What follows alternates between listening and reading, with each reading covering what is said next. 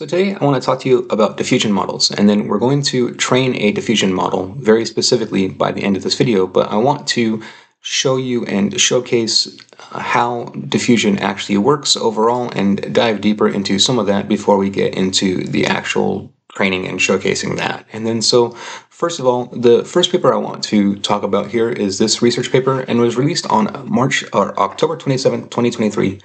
Understanding the latent space of diffusion models through the lens of Romanian geometry.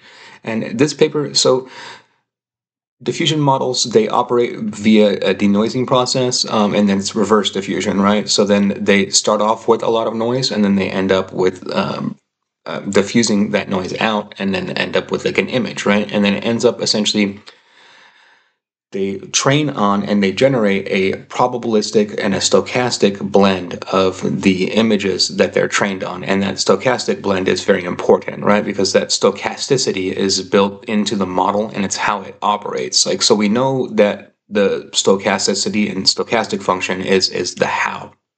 We also know that this operates within latent space, meaning that like a space within the model, right? A digital space, we can call it. And that this space is responsible for kind of like how the model utilizes distance measurements and things like that.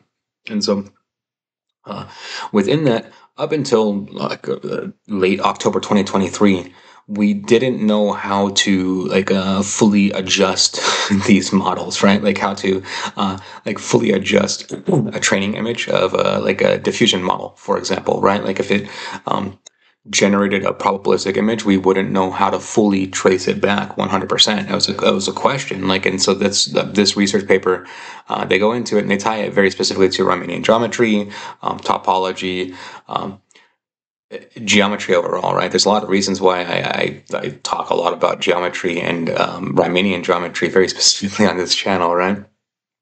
Because more and more research ties every AI process back to this. It's important to understand, like, so across the board when it comes to AI, there's like a big question of like, why does it work? So I've stated this like multiple times before on my channel, right? Like in the most simplistic way that I look at it is AI is invented in 1956 or so, we'll call it. And then that introduces the concept of the perceptron. Then in 1969, you have the Minsky paper, which says that the perceptron doesn't work, that the perceptron, that the way that they think it will scale, all of that, it will never happen. And like no way it will ever occur that way. And then it's what leads to the first AI winter, right? Because they're right. But then people kind of tweak the formula, they change it, and then so it becomes something completely different, something completely alien than what was invented in the 1950s. And then that's when you get like kind of this rebirth of AI in the 1980s, right? But so the 1980s AI is completely different than the 1950s AI. They add new stuff to it. And then one of the big things that they add is like stochastic gradient descent. And then so going into kind of deeper into those concepts and these kind of more probabilistic aspects start getting added into it, right? And then so later on, we find reverse diffusion works, and then that's a process overall, and that you can do. We find more and more that you can do more and more things with reverse diffusion. And then the logic now is that all of this works because it's all tied to diffusion overall, which is kind of like my biggest knock on this overall, right? Is that so I don't like diffusion overall because these diffusion models are very large. They're very big, right? That's the biggest barrier to all of this. The barrier to entry with diffusion models isn't that it's hard to do, that these are hard concepts to understand.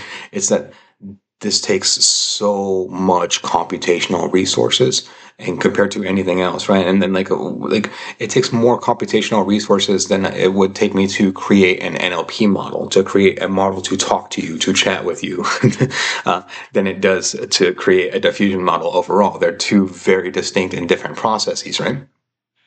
And so the diffusion model overall is just bigger.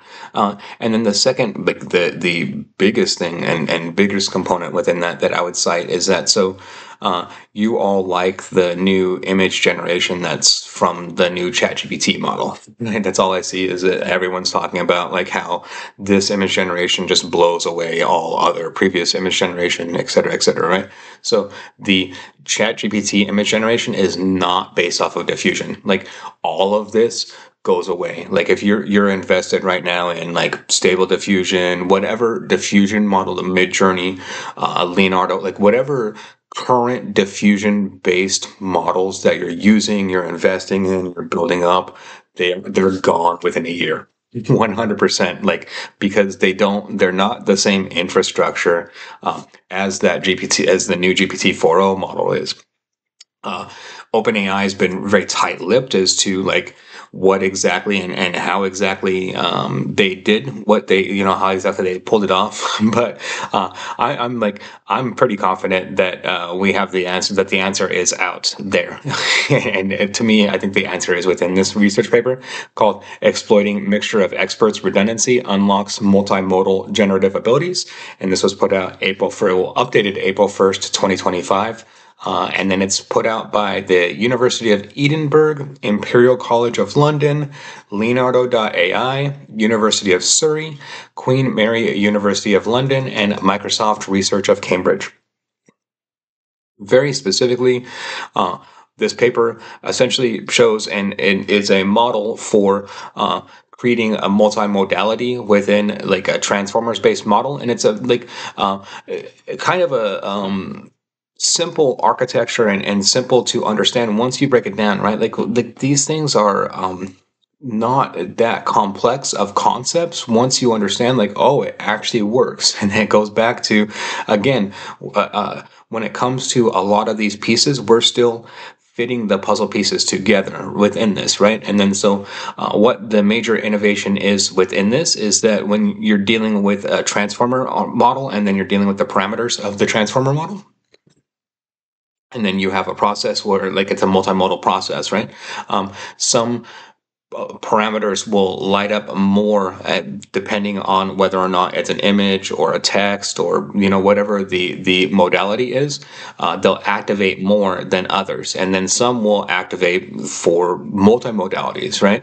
And then so you just tune those weights that are more like active to be multimodal weights. We'll call them multimodal parameters. And then so you tune those very specific parameters very narrowly, and then you densely train those parameters overall, and then pass those off. And then essentially well, the second thing is that you do this same type of concept for the mixture of experts themselves, right? So like some of the mixture of experts will have like we'll call it like spare capacity in a certain instance, right? In parameters, and then so you just essentially it's just changing up the training process of the of a mixture of experts model just very slightly, and then it gets you and then you put a diffusion block into the diffusion transformers, and then you get access to everything that you would with a big diffusion model, right? And then so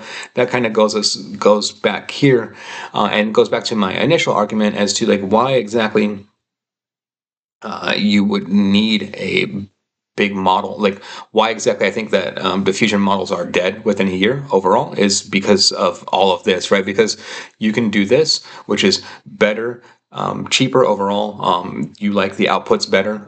They turn into like what we see with GPT 4.0 compared to what you see with diffusion models, which again, they're very large and intensive to work with. But so I think this is the future overall, but the present is that we're working with diffusion models, and so I promise you that we'll go through the training of a diffusion model here. So here's the Colab notebook for basic training of a diffusion model. So to train a diffusion model, utilizing unconditional image generation is a popular application of diffusion models that generates images that look like those in a dataset used for training. Typically, the best results are obtained from fine-tuning a pre-trained model on a specific dataset.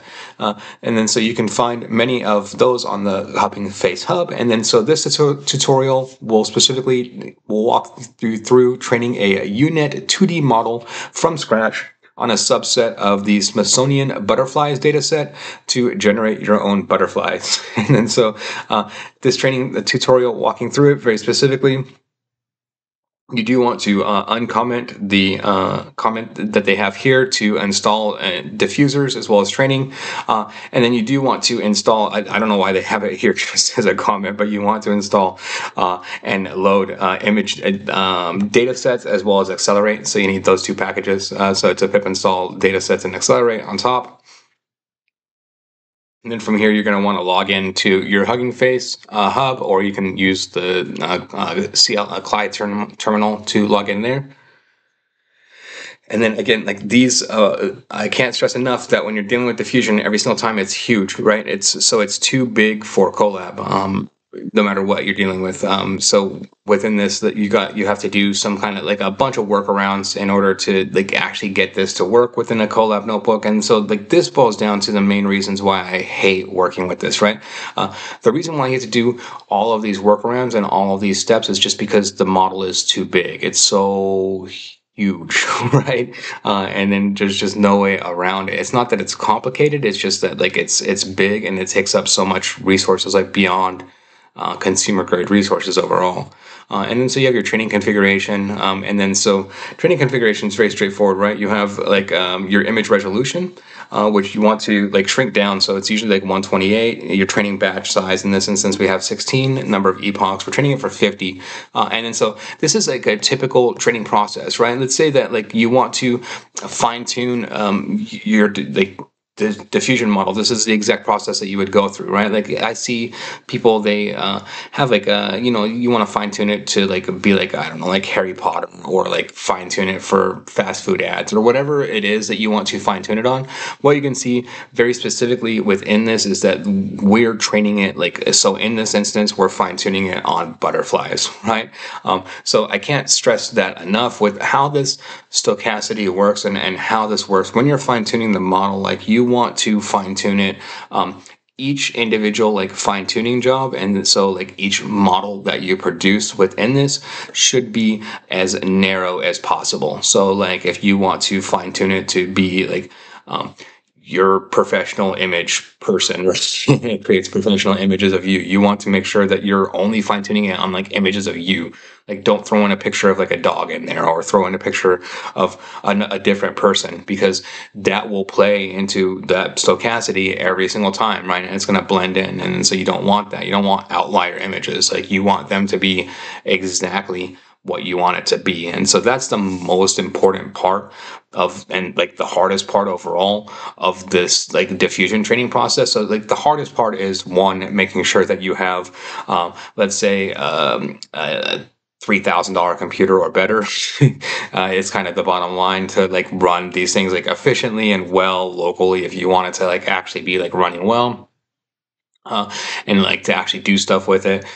So that's barrier number one. Barrier number two is like shrinking down and understanding that you want a small data set. Like people, like they try to throw too much images like, and when they're fine tuning these things, right? It's not like fine tuning a transformers model. Like you don't want like 1,000 rows of data. So in the, like we want, like in this instance, 16 butterflies for 50 epochs, right? And then that's exactly what we do. And then so we just we train it in this model for, on the 16 images for 50 epochs. And then that's how you go through the process. And then if you need to refine and add more images or add more epochs from there, generally speaking, it's adding more epochs, right? Like you want the model to like, we'll call it overfit, because that's exactly what you're trying to get it to do, right? You're trying to get it to predict within like this particular latent space, as we laid out within the research paper there, for predicting with 100% within the boundaries of whatever you're training it on. And that's kind of how the diffusion process works overall, right? And then so from there, it's just very like you just, once you have the training model and you have it trained, then you're just pre-processing and transforming it. Essentially, like this is all like all post-training processes, right? And then from here, you're doing more pre-processing.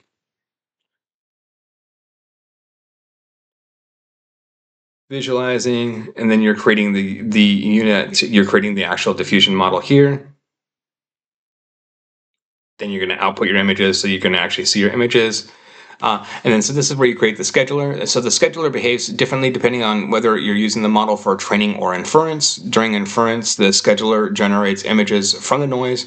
During training, the scheduler takes a model output or a sample, so butterflies in this instance, from a specific point in the diffusion process, and applies noise to the image according to a noise schedule and update rule. Like the scheduler is like for during the inference process, that's what it's training on. That's the latency. That's the creation of the latent space, right? So going back here, it's creating the geometry, it's creating the world that you're fine tuning it on, and then again, you want to make sure that that world is tight, right? So if it's butterflies, only butterflies. Don't put in like a dragonfly image in there, because then your world is going to be messed up, right? It will be a stochastic blend of 5 butterflies and 1 dragonfly, and it'd just be all bad.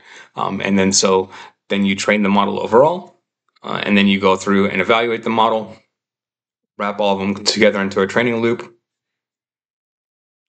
and then you get your outputs, right? And then so once your image is complete and outputs are complete, you can output butterfly images, and then you can see that it's stochastic representations of the butterflies, right? So, and of the butterfly images. So, and it doesn't know what a butterfly is. It's just stochastically putting these images together. So it's not always going to reconstruct them in a way that makes 100% human sense, and it's not going to reconstruct them in a way that would be like actually like true, like universal, right? Like so you could get like unique butterfly patterns out of this if you train it for more epochs. Again, give it more pictures, etc. It's going to work better. And then this is a smaller model overall, right? This isn't like this is a model that you can be able to run within a Google Colab environment, and then so it's not like stable diffusion or anything like that. So it's not going to be like the best images that you can generate overall. But so this is the process, right? The process is not the easiest to set up, right? Like there's there's not an easy front end for diffusion model training, which is I think like that's like so barrier number 1 is the expense, right? It's just hugely expensive. Barrier number 2 is that it's like there's not a front end in order to like go through these things to set it up. And then barrier number 3 is like actually understanding and wanting to like knowing how to train the models, and then just like creating the latent space and understanding like how diffusion works overall as a process. So that's kind of why I went through all of these steps for you to give you kind of a full understanding within it overall. And then so this gives you hopefully like if you are into diffusion or want to get into diffusion, kind of a quick overview and a quick start into it. But then like again, I think that they're within the next year. So this is by April 1st, 2026. I think that they'll be done, because I mean like the market speaks for itself, right? If you like the GPT 4.0 better, it's utilizing this, and it's not based off of pure diffusion, and then so that's just the way that it goes. Like technology moves quick, right? That's why I don't invest in a single part of this technology personally, right? Like I'm not invested in like putting out diffusion models, because I think like diffusion models are yesterday now. And so if you like this type of content overall, please like, subscribe. Thank you very much.